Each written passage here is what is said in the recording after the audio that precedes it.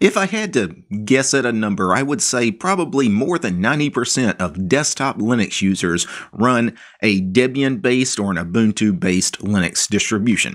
That family of distributions includes things like Debian and Ubuntu and Linux Mint and Elementary and MX Linux and, many of the very popular desktop Linux distributions are based on Debian. Debian is a fantastic Linux distribution, and that's why it makes such a good base to base other distributions off of. It has a ton of packages in its repositories, so you can find most of the software you're looking for. You can probably find it in the Debian repositories.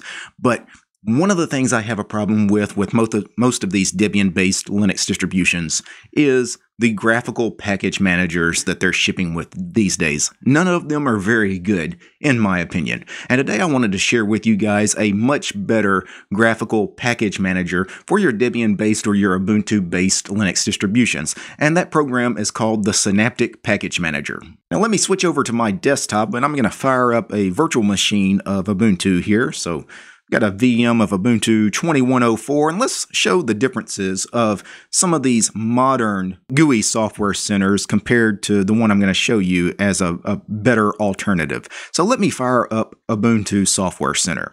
Now this is a graphical software center. It has a lot of bells and whistles to it, and this is, even though I'm showing you Ubuntu Software Center, GNOME software is the same. It's essentially what Ubuntu is using, the GNOME Software Center. Kubuntu and a lot of the KDE distros are going to use KDE's Discover Software Center. Linux Mint, of course, has its software manager. Everybody's got something different, but at the same time, they're all kind of trying to mimic these mobile app stores. That's the new modern interface they're all trying to be. They're trying to be Apple's App Store. So you get, logos for the programs, you get screenshots of the programs, you get user reviews, you get user ratings, 1 star through 5 stars, and it slows these package managers down. Sometimes the pages take forever to load, especially if there's a lot of images on the page, and it's all, for the most part, useless information that most of the time you don't need.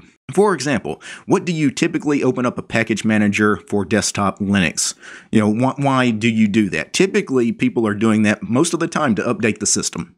And to update the system, I don't want all these graphics to load and everything. I just want to click, hey, update my system, and boom, it starts updating the system. This is pointless, information for stuff like that. Also, installing and removing software. I don't need screenshots of programs while I'm removing programs, right? I don't need user reviews of a program I'm removing either, or ratings. And most of the time, I don't need that information for installing software either, because 99% of the time when you're installing a program, you know exactly what you're going to install, right? You know the name of the program. You're just going to go ahead and fire up your software center and do a search for that program and click install. You don't need a screenshot. You don't need user reviews. You don't need any of this stuff.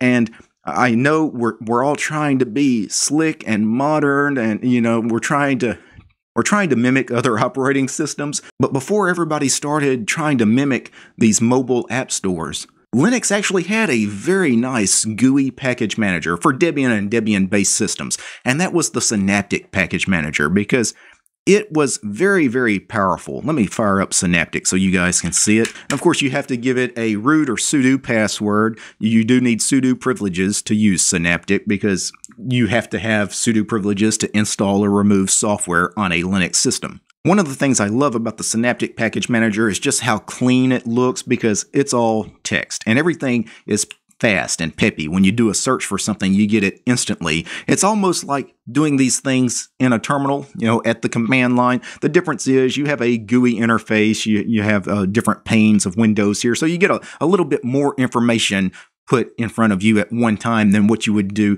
doing a lot of this stuff at the command line. So let's talk about some of the columns of information you have here. So this on the far left, these are sections. And you see sections down here is highlighted. That is what this is. It's basically your categories of software. Right now, the default is clicked on all, that's showing all the packages available in the Ubuntu repositories. And of course, it's going to be a massively long list of thousands and thousands of packages.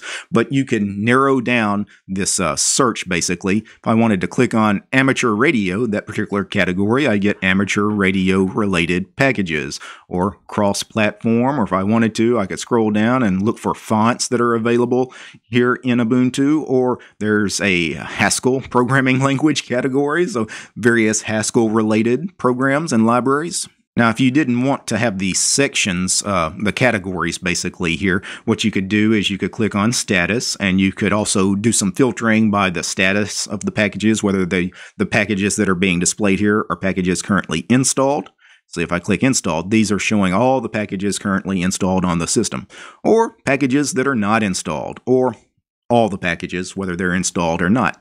You can also filter by origin. This is not something most people are going to want to do. This is mainly different repositories. You also have custom filters here, whether the package is marked as broken. Doesn't look like there's any broken packages right now, at least none that are marked here in Ubuntu. You also have search results, and we'll get to search here in a second. We also have architecture, whether you want 64-bit applications or 32-bit applications or all.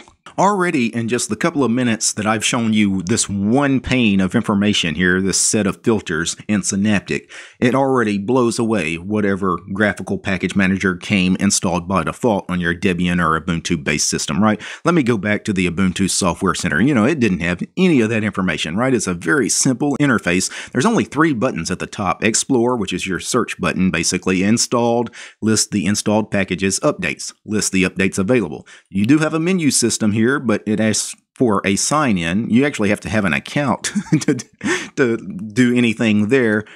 Yeah, so I mean, there's not much you can do here compared to the possibilities are endless what you can do with Synaptic. Synaptic basically tries to be everything that you can possibly do with the apt package manager. As far as the command line apt package manager, Synaptic Package Manager is trying to do all of those things in a GUI, a graphical way. For example, if you wanted to search for a program at the command line using the apt package manager, you would do apt search name of program. Well, Synaptic does the same thing. It's just it saves you the trouble of having to go to a terminal and type apt search name of program. You just click the search button and then type the name of program you want to search for. I'll search for Firefox. And basically that is just a graphical front end of doing apt search Firefox. You get the same information, it's just presented to you in a slightly different format than the way it would be in the terminal. And you see I get all the packages that were either Firefox was part of the name or Firefox was part of the description. Also, you will notice that you have this column here where the boxes are either white or green. Green means that package is currently installed. So this package here, named Firefox. Firefox, of course, is installed by default on Ubuntu, and that's why that box is green. Now let me search for something that I know is not installed out of the box on Ubuntu. So I'm going to search for Emacs. And here in a second, we're going to get a list of all the packages that either have Emacs as part of the name or as part of their description. I'm going to use the scroll bar and go down until I find Emacs, the one I want. It's just the standard Emacs package right there. And then once I have that, what you could do is you could right click and then you could mark the package for installation. And it tells me exactly what's going to be installed because Emacs has some dependencies. So it's going to tell me it's going to install Emacs plus these other packages.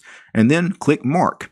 And it marks Emacs and all those dependencies that it needs to install. And we're going to install all of these once you click apply. But maybe I'm not done yet, so maybe I want to go search for something else. Maybe I want to remove a piece of software while I'm at it. I know HTOP was installed, so let's do a quick search for that. And then you see HTOP, the box is green, meaning it's installed. I'm going to right click on it and I'm going to mark for removal. Now you have 2 options for removal, mark for removal and mark for complete removal.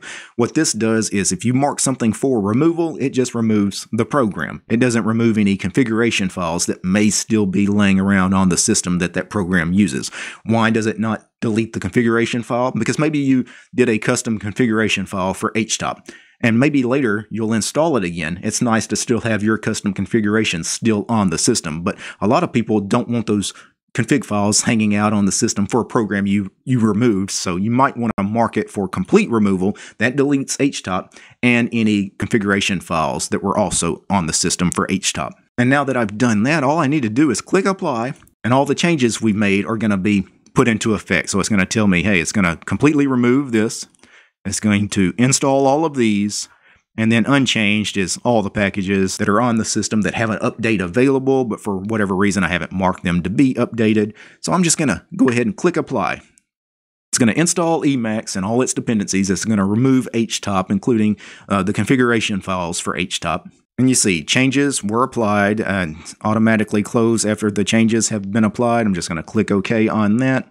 And then this left-hand pane, we are on the search results, and you can see we've searched for Emacs, Firefox, and htop. I'm going to go ahead and go back to the default look, which is the sections, the categories look. Now, there were a few packages that needed upgrading that we didn't upgrade the first time. So this time I'm going to click Mark All Upgrades. And yeah, these are the packages that need to be upgraded. So those were in the list before. It was warning me, hey, these could be upgraded, but you haven't marked them yet. So now I've marked them. Well, I click Mark. Now I hit Apply and Apply again, and it's going to upgrade those packages. And the upgrading has completed.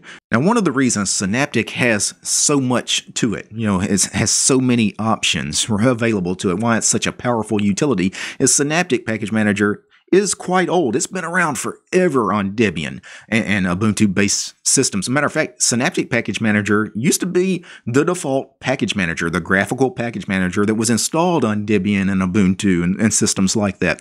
But for whatever reason, these distributions kind of got away from Synaptic. And I know why. It's these days people want to present, especially new users, with less options. They want something that just has a handful of options. You can't really get confused by it. I guess Synaptic could be confusing to the new user, but really, honestly, it's very intuitive. Because all of the common operations, such as installing and removing software, are very straightforward, right? You don't have to look around for them searching for software. You got a search button here, right? It's all right there for you. So, the really confusing stuff, you would actually have to go out of your way to search for. Like if you go into the settings menu here and you go into preferences, you can really configure the graphical settings and everything. You can adjust the fonts. You can adjust some of the information that is displayed in the columns. You go to columns and fonts. You can tick on and off certain things here. You can play with the colors. You can also set settings as far as the cache. When does it need to delete the cache? You also have a distribution tab here, although it warns you that you really shouldn't play with this. So don't, be careful in the advanced settings. Typically, you don't want to play with stuff unless you have a reason to and you really know what you're doing. For example, there's also the repositories settings here, and this is all the repositories. Where is it pulling packages down from? Well, it's pulling it from the canonical supported free and open source software, the main repository for Ubuntu, and the universe repository for Ubuntu. It's also pulling down stuff from the restricted repository for Ubuntu. Now, the restricted repository is important to have turned on because especially if you need proprietary drivers, proprietary Wi-Fi drivers, especially on your laptops, or proprietary graphics drivers for those of you that are using NVIDIA graphics cards especially, make sure that you have that ticked on. Typically, you tick that on during the install process for Ubuntu.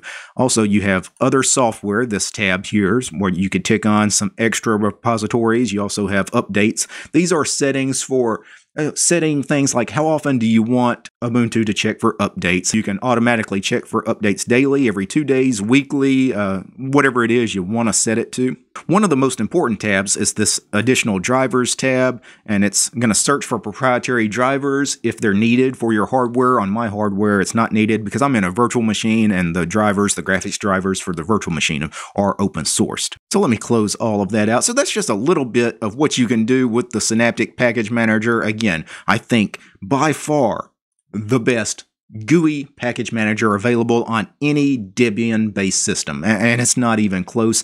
I've never liked any of the new app stores, the software centers that a lot of the Linux distributions these days are shipping with. But Synaptic, I actually quite like Synaptic because it's very similar to the look and feel and the power and flexibility of using apt at the command line. It's just in a graphical form, but it doesn't hide all the functionality of the apt package manager. Everything you can do with apt, you can do in Synaptic, and that's not the case in the standard software centers. Now, before I go, I need to thank a few special people. I need to thank the producers of this episode: Absy, Gabe, James, Mitchell, Paul, Wes, Ulf, Akami, Alan, Chuck, Kurt, David, Dylan, Gregory, Heiko, Urjan, Alexander, Peace, Arch, and Fedora, Polytech, Raver, Scott, Stephen, Willie. These guys, they're my highest tiered patrons over on Patreon. Without these guys, this episode that you had just watched, it wouldn't have been possible. The show is also brought to you by each and every one of these ladies and gentlemen. All these names you're seeing on the screen, these are all my supporters over on Patreon, because